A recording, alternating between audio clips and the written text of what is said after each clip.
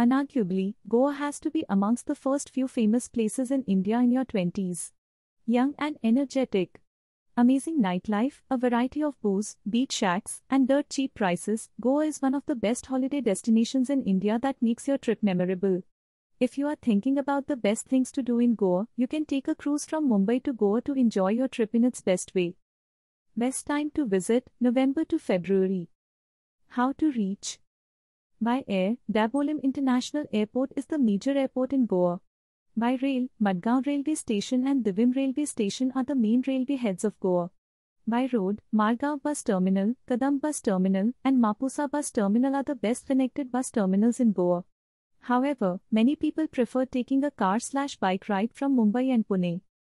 By sea, you can also opt for ferry services, which is an excellent way of commuting. You can take a ferry from Mumbai to Panaji and easily reach Goa.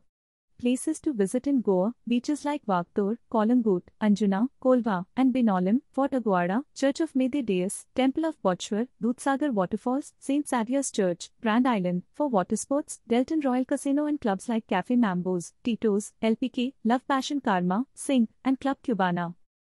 Things to do in Goa: take the famous cruise from Mumbai to Goa.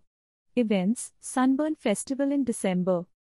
Water sports at Baga and Kolangut beaches: kneeboarding, kayaking, wakeboarding, windsurfing, scuba diving, whitewater rafting. Famous markets: Anjuna Flea Market, Panjim Market, Mackey's Night Bazaar, Saturday Market.